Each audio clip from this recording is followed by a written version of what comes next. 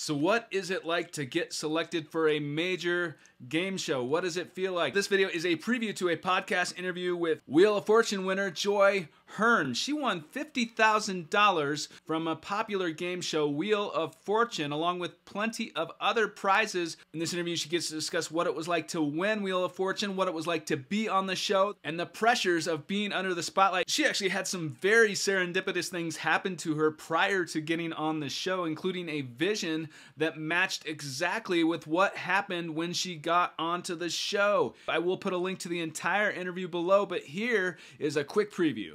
And I remember I called my husband and he said, well, how'd it go? I said, well, I was like, I got to go to Culver City in 2 days. And he said, for what? And I started screaming. I was like, they picked me. I'm going to be on the show.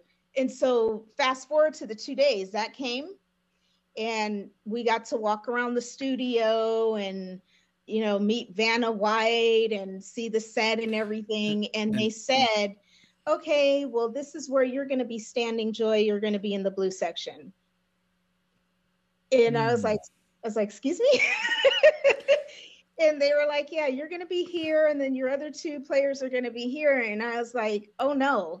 Rewind a minute. So when we first started this conversation, you mentioned that you were visualizing yourself in the blue section when you were watching with your husband. Yeah. And then you ended up there. Was that surreal? I mean, what did that feel like?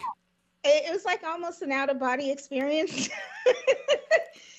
Because I kept asking, I was like, I'm standing right here, like right here in the blue. And they're like, yeah, you're right here in the blue. And I kind of stopped and I paused and just kind of blanked out. Like, I'm actually here and this is really happening. When you were on the show, was it nerve-wracking? What did that feel like to actually be under the lights on the show? Vanna White's there. Was it Pat Sajak? I'm not sure who the... Vanna White. Yeah. It is so stressful and so nerve-wracking. You can't talk to anyone. You can't make eye contact with the audience. Tapings 1 through 3, I was okay. It was just kind of, yeah, I'm here. I'm walking around. Okay, let me eat some snacks. Let me eat some pizza. But then taping number 4 came. And then taping number 5 came. And it was like, oh my God, I'm coming up next. And you're called to go in your spots. And they called me and I didn't come out. And I remember I was in the restroom about to throw up. Oh. Oh my gosh.